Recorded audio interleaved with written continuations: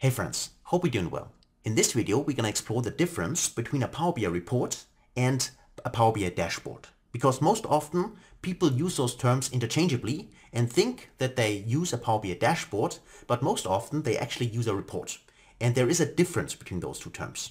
And what this is, well, let's find out. Now, first and foremost, I already opened Power BI Desktop in here, and you can see this is a so-called Power BI report. This is what we create inside Power BI Desktop. So, and this is completely interactive, meaning if I filter data for US, I can see now there's the US data, or if I go for instance, a specific year, if I click on 2022, I can see the data for 2022, and so on. So also, for instance, this icon here, that also gives us a few additional informations if we want to have that. So this is a so-called Power BI report. And this is, as I said, what we create inside the Power BI desktop. Now, of course, later on, we want to share this report with our end users, and that means that we publish the report by clicking on the publish option here, and then we basically upload it to the Power BI service. So let me jump to the service, go in here, and you can see here I have one specific report, which looks like that. And this report inside the Power BI service was uploaded from Power BI desktop, and this is also still completely interactive, meaning if I click somewhere, I can see that the data filters. So that's what we all know and love about Power BI. Now, what you can also see is if you hover over one of the visuals, for instance, this one here, I have a little pin icon here. So I can pin this visual. And this is where we actually get started with Power BI dashboards. Because the first difference is a Power BI dashboard can only be created inside the Power BI service, so not inside the Power BI desktop. And by, for instance, clicking on this pin visual here, this option, I can see that I can pin this to a so-called dashboard. Now, I can either use an existing dashboard or I can pin this to a new dashboard. So let me select new dashboard here, give it a name, and this is, for instance, a Power BI dashboard, right? Like that. Now I can pin this, click on pin, and then I can go to the dashboard, which is now newly created. I go there, and I can see that this is my, in this case, specific visual from my Power BI report. Now, you can see here clearly right now, because the font was in white, I can see the background. So let me go to edit here, just briefly go to dashboard theme, and then just use maybe a custom one, and let's choose the background color and set it maybe to dark. And let me go here and also choose the dark in here. So you can see clearly now we can see here the specific visual inside, right? So let me click on save for now, and you can see that now I have here my visual pinned to the dashboard. So far so good. So let's do that for a second one as well. So let me go to another report, which is completely different, which is this one here.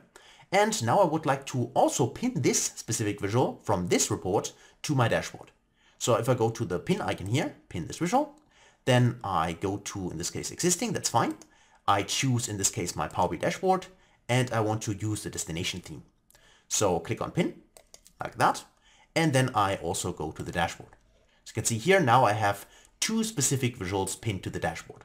Of course, you can adjust the color later on, but that's not the main point here. The point is we have now two specific visuals coming from two different reports, which are pinned to the same dashboard. Meaning they do not share the underlying data. They have nothing in common. They are really completely different. And what does this mean? Well, of course, this means that those visuals cannot really interact.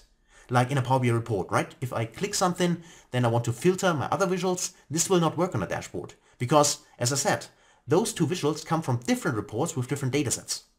So what actually happens inside the dashboard is if you click somewhere in the dashboard, for instance, if I click on this specific icon, doesn't matter which of the colors I choose or which of the ship modes in this case, click somewhere on this specific visual, and what happens is that you jump inside the report from which the visual comes from. So this is what a Power BI dashboard is. It's more or less a summary page where you have, let me just refresh this for now, a summary page in here where you have specific individual visuals coming from different reports. You can put them together. And then, of course, if you want to learn more, just click on a specific visual, for instance, this one here, and then you jump to the report from which the visual comes from. And this report itself, then on the other hand, is of course completely interactive. So if I go to the report, for instance, this one here, as you can see, if I click here, the data gets filtered, right? Which does not happen in the dashboard. So this is the main difference between a report and a dashboard. So Power BI report, that's what we build inside Power BI Desktop. A report can have many report pages. They are interactive because they normally share the same data source. And this is what most people use on a daily basis. A dashboard, on the other hand, a dashboard is nothing more than a combination of individual visuals from different reports. It gives us a kind of executive summary if you want, and if you click on one of the visuals, then what happens is you do not filter the dashboard, instead you jump to the report from which the individual visual is coming from. So hopefully that clears the difference between those two things. And now you know that when colleagues of you most often talk about dashboards, what they probably mean is a Power BI report. Okay, so that's it for this video. Hopefully you enjoyed it. Hopefully you understood what the difference is.